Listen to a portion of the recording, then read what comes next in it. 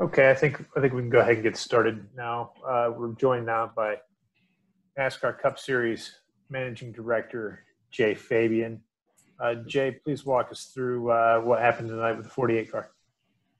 Yep. So tonight, after the race, post-race inspection, going through the optical scanning station, the 48 car has failed the post-race alignment numbers in the rule book and will be DQ'd. Okay. We'll open the floor for just a couple questions. If you do have a question for Jay, please go to the participants button and raise your hand. We'll call on you. Any questions for Jay Fabian? We'll go to Dustin Long, NBC Sports. Thank you, Jay. Can you be a little bit more specific in terms of what particular area? And obviously, I know that there's a fudge factor for the car movement. Just a little bit more detail on this, please, sir. Yeah, the failure was rear alignment. It's the same thing that we check at least a handful of cars for post-race after every event. I can't really give specifics on the numbers. Yes, there is a pre-race number and a post-race number that does give a pretty decent tolerance. It was outside of those post-race numbers.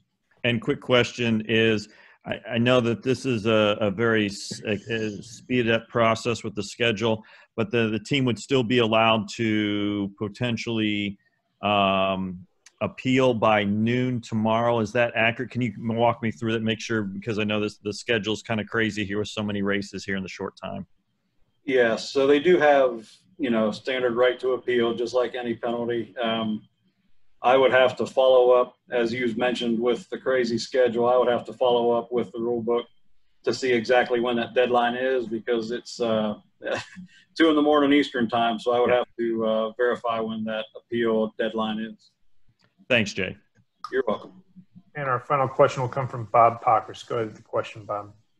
Yeah, Jay, Cliff tweeted that they think they broke something. Is there any sort of kind of allowance, for any sort of breaks or damages consideration when deciding on this type of penalty? Yeah, the 48 ran strong tonight, all night. There's no doubt. I hate it for them. They had a good car, performed well. But, yeah, the allowance is built in for parts that that move.